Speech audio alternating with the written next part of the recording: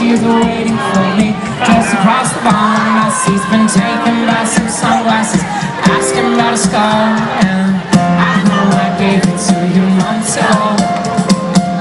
I know you're trying to forget, but between the drinks and subtle things, the holes in my apologies, you know, I'm trying hard to take it back, so if by the time the bar closes and you feel like falling down, I'll carry you home.